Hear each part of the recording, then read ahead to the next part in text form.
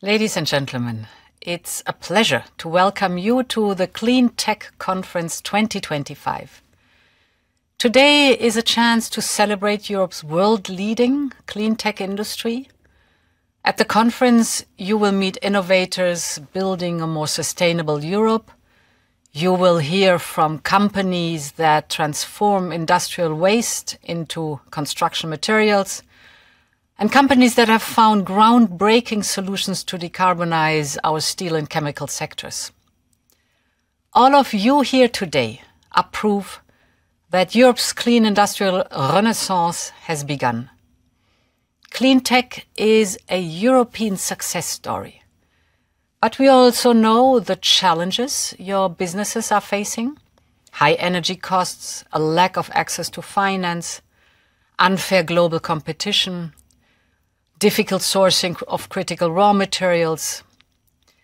If Europe is to continue to lead, then we must act now. And that is what this European Commission is doing.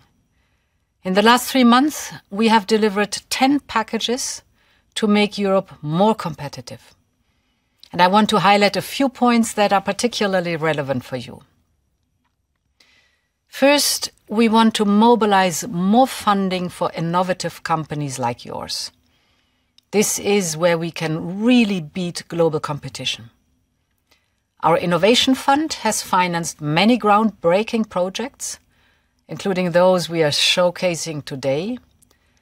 But every call of the fund is heavily oversubscribed, and we have to turn down many good projects. So that is why we are now mobilizing 100 billion euro.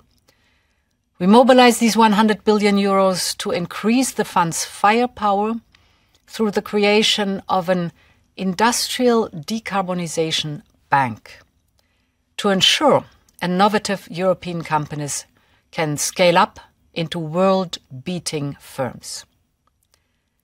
Second, we're simplifying rules for business wherever we can.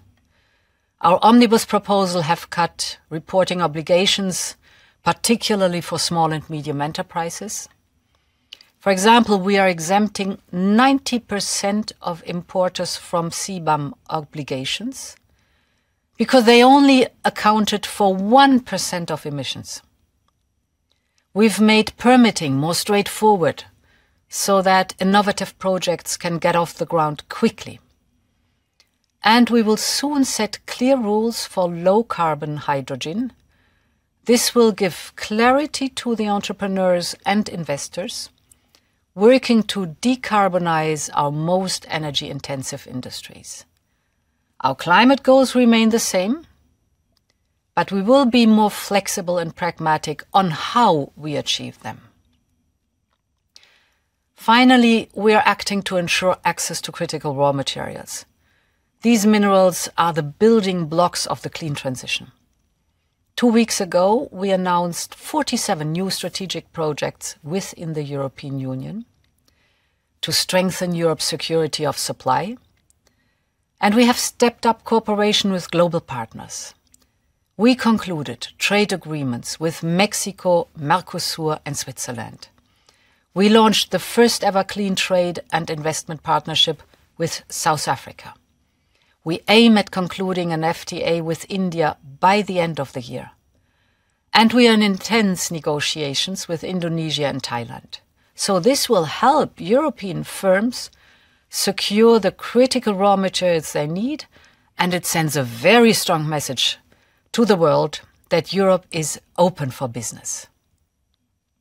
Ladies and gentlemen, cutting-edge clean technologies are vital for climate resilience and the protection of our nature.